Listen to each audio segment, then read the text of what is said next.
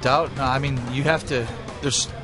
We're 1 quarter of the season done, so there's still a lot to be written, in this this book about this season. So for us, we have to grind. We've been in this situation before.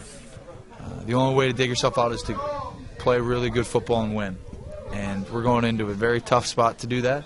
We know that, but I expect great effort by these guys this weekend, and they know what I expect out of them.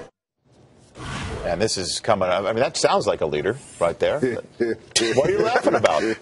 What are you laughing about? It's funny. No, why is it funny? It's a quarterback in the National Football League. Right, okay. Pro Bowl quarterback saying they know what I expect of when you come out. Let me just say this now. This is junk Jamie Duke science. So you can email me at Jamie Duke or at Rich. And I know my boss is probably going to be mad at me too. Why? Because what I'm getting ready to say. The point being is that if you compare press conferences, and just get a visual image of this, and we do game day scoreboard, and so we get all the pressers after the game. Tom Brady loses the game. There's a squareness in his chin. There's a poise there. They lose the game. He stands there and he says, "We lost it." And if he didn't play well, he says, "I didn't play well." So on and so forth. When that guy loses a game, something like that, when you watch the mic sound him, he's sitting there like this.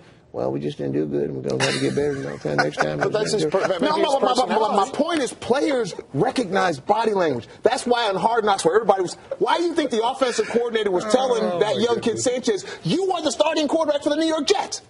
Act like it. That's the point. And so he's not saying that because he ain't got nothing better to do. There's something to body language. They have more issues than Tony Romo. It's their body language of the coach.